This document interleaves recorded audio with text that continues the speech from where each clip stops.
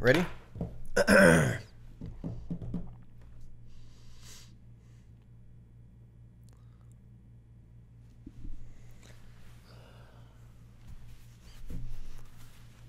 I'm Steven. And I'm Kevin. In today's episode of the Steven and Kevin Show, we're going to talk about maximizing the Olympics.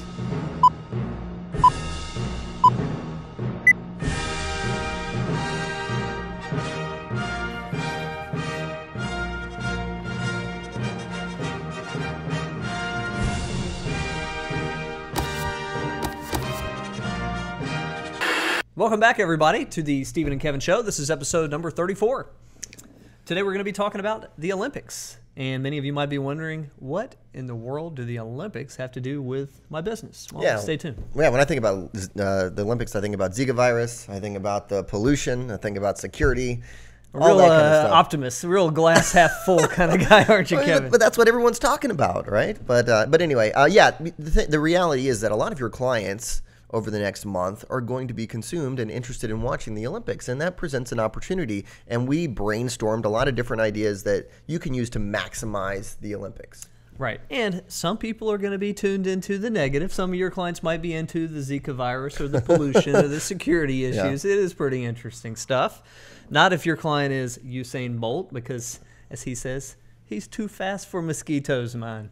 Too fast. Your accent is really, really pretty good. I need to look up great Usain Bolt quotes, because I'm sure he's I only remember two. The one about being able to outrun mosquitoes, and the one that says, well, the reason he's so fast is because he grew up eating plantains or something like that. Or what was it? Really? I don't know. There's some food that he ate that made him so fast. But he might be right. I mean, if you're running that fast, can a mosquito actually bite you? No, I think that was part of the same article. They said, no, like mosquitoes aren't that fast. Oh, really? They actually proved what he said? Yeah. Oh, that is so funny. But he's not walking around in Rio that same speed the whole time. I mean, maybe he just runs everywhere.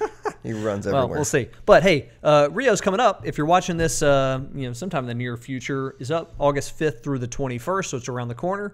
If you're watching this in an archive version, you're probably thinking, well, the Olympics are already over, guys. What are you recording this for? Yeah, but we're trying to be topical. Yeah, and you clicked on the title, so it's your fault here. Yep. So we got it coming up 5th through the 21st. It's an hour ahead of us, which is perfect timing so that, frankly, if you want to host a viewing party, you want to do something fun around an event, we're going to be in prime time here. Yes, hour and ahead of us on the eastern seaboard here. There's 42 sporting disciplines, 306 events, Kevin.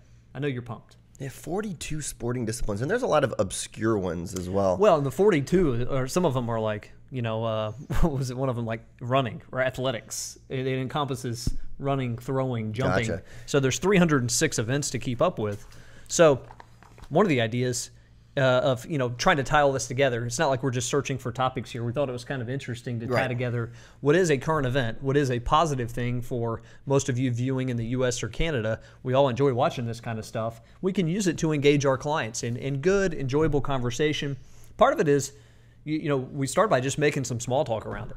Mm-hmm. Did you see any of the time trials for the Olympics, or did you see the, when they were selecting the gymnasts for this year's team? Small talk around. Yeah, are you watching the Olympics this year? What's your favorite sport? What are you interested in watching?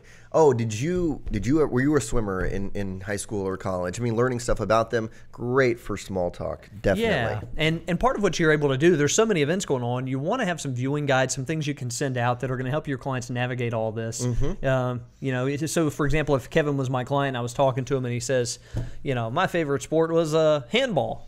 Right. Well, we got a guide on handball, man. Right. I mean, they have a very impressive website, by the way. I didn't think handball existed. I thought that was, really. Playground ball? I think about elementary school playing handball or something up against a brick wall. I'm sure somebody in the world is serious about that. But yeah, obviously they are. I mean, it's an Olympic sport.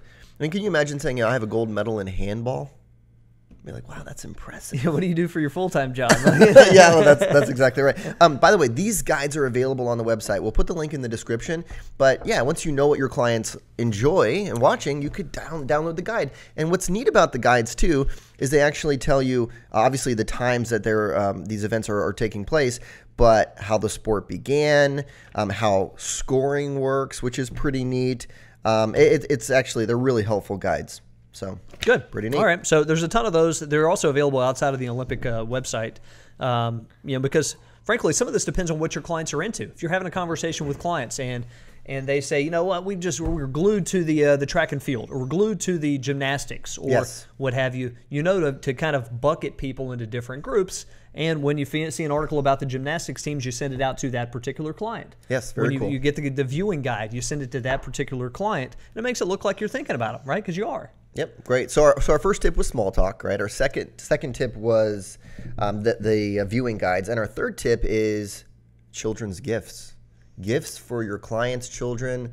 They will absolutely love it, especially when you were saying gymnastics. I was thinking about how many of your clients, like their children, are into gymnastics and things like that. Yeah, or running, or tennis, or golf, or the Summer Olympics are really, there's so many different sports that some of your clients with history in those sports or passions for those sports.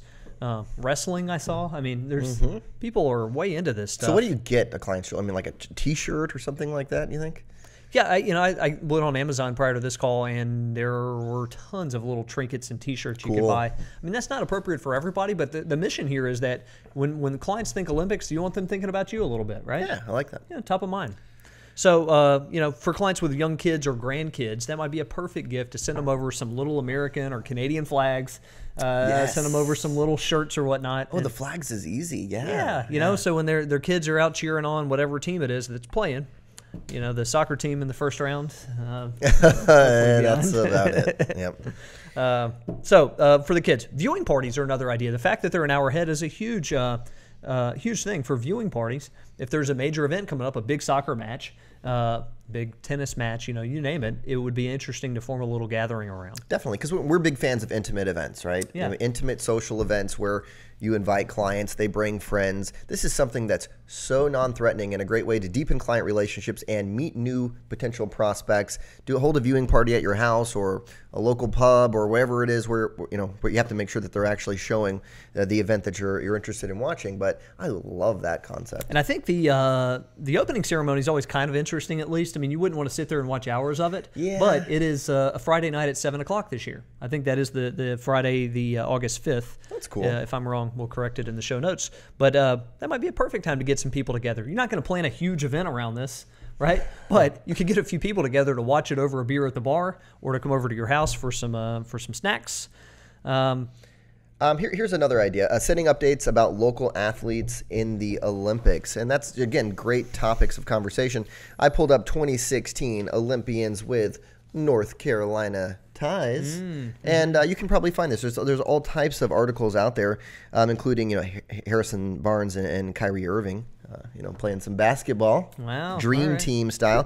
But look, there was a number of them. I think that there was like 40 of them from North Carolina, and it's pretty interesting. It actually shows you the college they went to, where they live, and a lot of these people, truthfully, they do have full-time jobs, right? And they've been training their whole life to be in the Olympics, and so this is pretty cool. A good topic of conversation. I think I saw you in there, Kevin. Kevin Nichols for yo-yo. Wow, I didn't know. It's yo-yo master. Yeah. Actually, I am pretty good with a yo-yo. All right, I'd love to see that sometime. Yeah. So the other thing you can do is Olympic themes in your content. Some of you are drafting your own blog posts, your own articles, kind of like what we're doing here. We're weaving the Olympic theme into our content. I think your clients would find it interesting. And if you think about some of the themes that you play up in investment management, risk tolerance, financial planning, there's got to be some parallels with the Olympics. Sure. Right? Yeah. I can easily see some articles going out on what the Olympics have in common with a good financial plan. Oh, you could definitely do that. Right? There's something you could, takes a lot of prepreparation, planning, execution. You can make the consistency, the the discipline, all that kind of stuff. Love it. Here's another idea that we were brainstorming in advance of today's podcast, and that is a field day for kids. So, and I think this was your idea. So, but it was pulling them together, right? Yeah, my idea, vaguely. We didn't come up with all the thoughts on this. I came up with 2 action steps for this, Kevin. Number 1 is buying a ton of ribbons and medals. Okay. because everybody gets a ribbon or a medal nowadays. You know, that's one of the things that boomers have problems with when they talk about millennials is that everyone gets a participation trophy. Gets a medal. No, I think what you should do is just have one medal, and that's the winner. It's little Johnny won the foot race. That's it. Old school. The rest of you are losers. Old school. So and number 2, Google it if you want to put one of these together because there's tons of instructions on it. Oh, cool. But the idea being kids and grandkids, if you want to pull together a little bit of a fun field day, you're not talking about the entire elementary school worth of people out there. Yeah. But, you know, you had 10 or 20 people, you do some foot races, you have some beverages for the parents. It would be a good and interesting time now that we're around the Olympics. So I guess you could do it at maybe a local high school. You could do it at a park. Wherever there's a little field together, it would be fun. It actually would be. I really do like the concept and the idea there. So part of what we're thinking about, whether it's with clients or with COIs, I mean, we didn't talk much about working with accountants and attorneys, but this is a natural point of contact for them as well. Sure. Is you're looking for creative points of contact. You know, throughout the year, there's only so many times where you want to call and say, "Hey, Kevin, it's Steven. Just calling to check in. Everything going well? You know, how's it going?" Those kind of calls get tired after a while. Yes. Right? So you want to have some interesting things to spice it up, whether by nature of having events or you send over a little gift, you send over an article, you're asking them during the course of your review meetings about what are they watching during the Olympics and whatnot. To learn more about them, build deeper relationships. Yeah. You might find out, that a client was a swimmer in college and you never knew that until now, right? So that's our tips. Use the Olympics to your advantage. They're great for small talk, events, and whatnot. Hope you enjoy. Yeah, and if you have a question, use hashtag Ask Steven and Kevin on Twitter, on Instagram. We're happy to feature one of your questions for the show. Go Team USA.